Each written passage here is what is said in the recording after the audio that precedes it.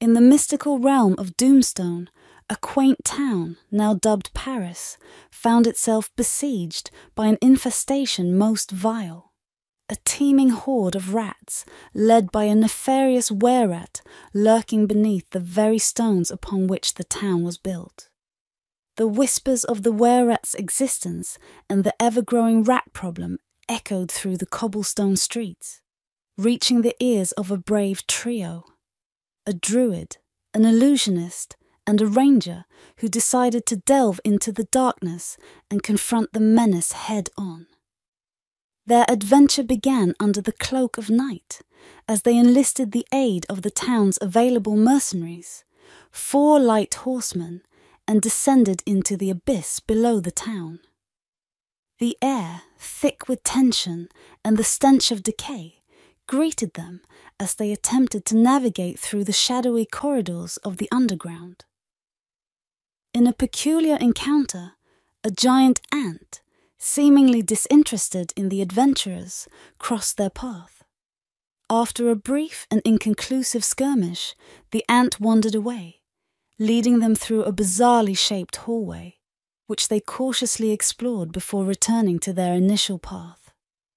Determined, they pressed on, eventually discovering a pyramidal chamber, its walls whispering secrets of the past and paths yet to be explored. Their curiosity led them to a special room, the very lair of the wererat they sought. However, fate, ever the fickle mistress, had other plans. As they stood at the precipice of the wererat's domain, a swarm of 17 giant rats, teeth bared and eyes ablaze with a feral hunger, descended upon them. The ensuing battle was a chaotic maelstrom of flashing steel, gnashing teeth, and desperate spells. The illusionist and druid unleashed the arcane fury of colour spray and fairy fire, illuminating the dark with a spectral glow. Yet the tide of rats was unrelenting.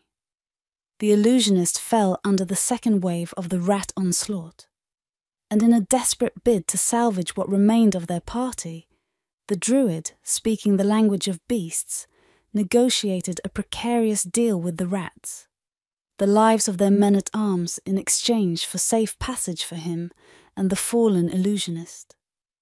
The rats, driven by primal hunger, accepted. However, the ranger, steadfast and unwilling to parley with the vermin, continued his stand, his weapon cleaving through the sea of rats until he too was overwhelmed, his final stand echoing in the dark recesses of the lair. The druid, bearing the weight of their losses and the unconscious illusionist, retreated to the surface. The sounds of the rat horde a haunting reminder of the peril that remained below. Back in Paris, the tale of their descent into darkness spread, casting a shadow over the town. The discovery of the wererat's lair, while a significant victory, was marred by the loss and sacrifice endured by the adventurers.